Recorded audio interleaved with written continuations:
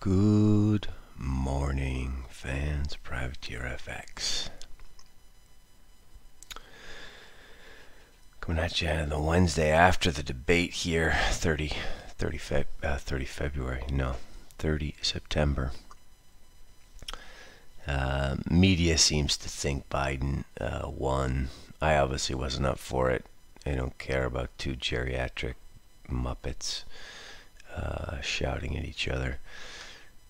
Stocks are lower, obviously.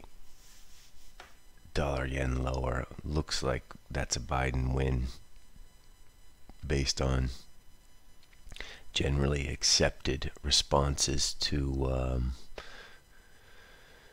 where we are in this presidential race. So let's just take a look at things and see what we're going to focus on today. Yesterday we were focusing on that long euro trade. Did get up to 55 overnight, now back to 28. This will be support between 80 and the figure now. We do think the euro has turned. A little bit choppy in the 80s yesterday, but then once we got through 88, well, we did do one last time down to 82. But the chop zone was 80, 90. This will now be support. There will be bids waiting down there. Looking for core long euro. Dollar Swiss just kind of turned with the euro trade. We all hate dollar Swiss. Dollar yen finally made a little move. Of course, it had to go to 80 first, right? So that's actually decent if you're looking for downside dollar yen. So any last shorts may have been squeezed. Weak hands may have been broken. Now 4 reds here. It's only 30 points, so let's not tie our tits in a tizzy here, but below 50 is kind of interesting in dollar yen. We're going to use this line. Should bounce first time off of 33, and this is sort of your sleepy uptrend for the past week. So back down through there is interesting to us. 20 is really the big time bingo number. That's when you can really sink your teeth into shorts, only when we get through 20. Dollars are just dicking around here, down to 87 on like some idiotic price. I don't understand that.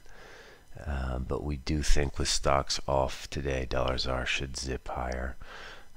Some of you want to try and scoop some of that up sort of now or into the open type deal. Just looking at the spreads right now. Gee whiz, it's wide. It's wide pre-open, 200 wide. Out in the supposedly very liquid institutional world. Aussie, not a whole hell of a lot. Should turn with risk off. We obviously stretched way up to 50. I wouldn't chase this here. This isn't like super chaseable. Sinking your teeth into Euro Aussie longs makes a little bit more sense to me than just smashing the Aussie bid here. Here's Euro Aussie. The only reason we like this is we're just waiting for this. This is a nice technical level. There'll be a lot of sort of pattern watchers, trade watchers, correlation watchers who are watching this. 165.90, 90.95. I don't know exactly the bingo number. Euro Aussie's a little bit sloppy like that, but definitely a level to be watched up there. Aussie yen, same chart as Aussie. Left hand side should be in play today. Kiwi, same. Dollar CAD.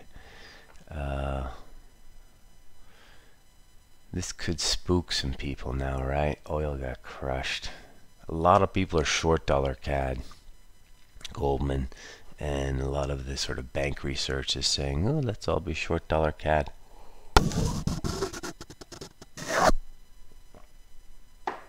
That just means to me, I don't really know where dollar CAD's going, nor do I care, but I mean I care, but there will be stops above this 134.24, and so there should be some money to be made if we do trade that number.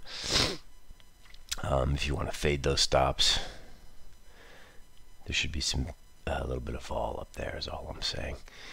Obviously our bias is we would be buyers up through there. That's how we trade, but whatever floats your boat.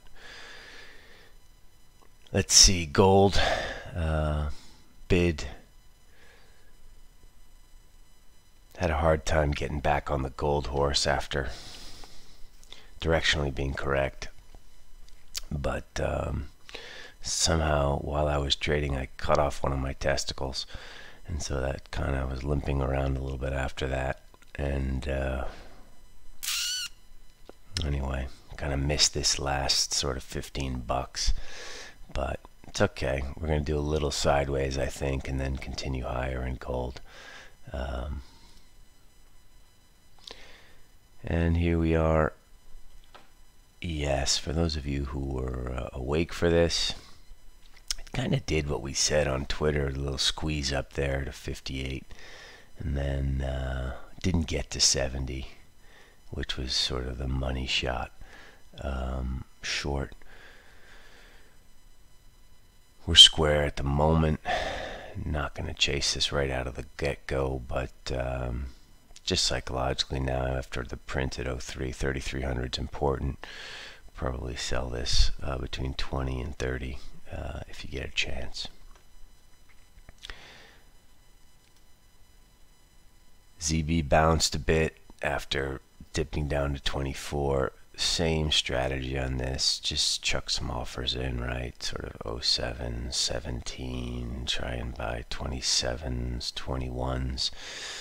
We're not doing anything in a hurry in ZB. We are a little bit risk off, so this could easily just pop up through these tops here, but I don't think it's going anywhere super fast. And we just sell high ones, try and sell high ones every day, and try and take them back, sort of adding to the ZB P&L, so we can feel a little bit stronger about pushing the chips to the center when the time is right. The time is not today. This is not going to fall out of bed today. In fact, it's likely to squeeze higher, but we're still sellers. Just looking at this now, we'll probably sell 21s and figures, 178 to figures today, as just sort of lonely offers up there. Crude got smashed, bounced a bit. No real clue on crude, gotta say. I mean, my bias is lower. Kind of, I mean, it was a smashy day yesterday, but we're kind of in the middle of nowhere. This gets interesting to me, just chart-wise, below 36. Crude, no clue. Let's take a look at the Nazi.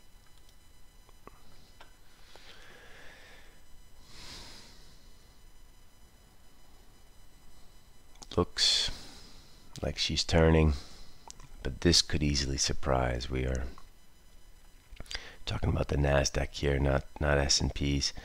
Got to be real careful with this above 11.5, but it does look like she's turning a bit. Didn't quite make that new high. I guess exactly the same chart as S&Ps.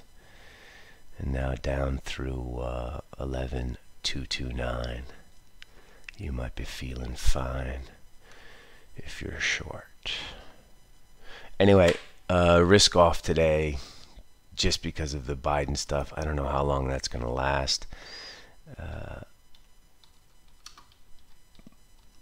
But certainly the opening gambit in Europe, for all of us who did not watch, who did not stay up, who are too old to be wasting our time at 3 a.m. Watching two retarded geriatrics shout at each other. The knee-jerk will be to sell risk at the open here. Calendar-wise, we do have some sterling stuff. We got some German retail sales. sterling is final GDP, current account. Lagarde is on the turntable again. I don't know what she's going to say, but it won't be hawkish, that's for sure. So be careful of Lagarde. A lot of us are running longs here, so just be aware she's speaking. We have Canadian GDP, and then we have US final GDP, oil inventories, and more speakers. Kashkari, Bauman, two FOMC Muppets. A lot going on today in the calendar, but not really much important. Swiss KOF. Lot of sort of minor releases today, so little bumps in the road is the best way to describe it. Focus is now, even though we're going against what we said yesterday of giving up on dollar yen, we are going to focus on dollar yen downside today. We'll try and pick up some euros down near the figure and sell some risk. Just social amounts on ES. Don't really have a good feel for that at the moment. It's missing the overnight session where a lot of action happened, but I think we're going to sell some ES between 20 and 30. Listen, I've said enough. Good luck. Goodbye. Hallelujah. Amen. Jehovah. Whatever.